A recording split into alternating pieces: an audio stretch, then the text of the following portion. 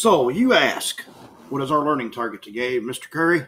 Well, our learning target today is to describe the innovations made during the Industrial Revolution and explain the impacts of the changes made during the Industrial Revolution. Now, if you look right up there, you see the learning target. But if you look right next to me here, right over here, yeah, there we go, right there. So what you're going to do is you're going to describe the innovations made in the Industrial Revolution.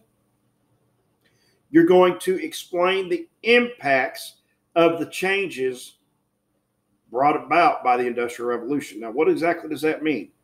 You're going to show me the impact the innovation made.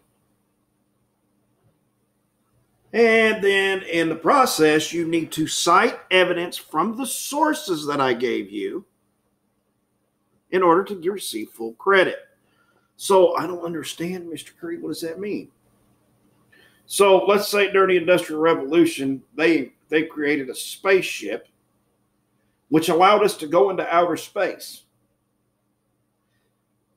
People get excited and people move to Transylvania,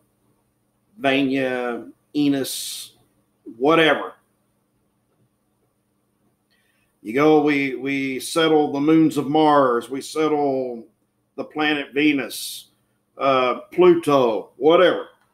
So the impact would be people are now able to go to outer space and colonize other planets.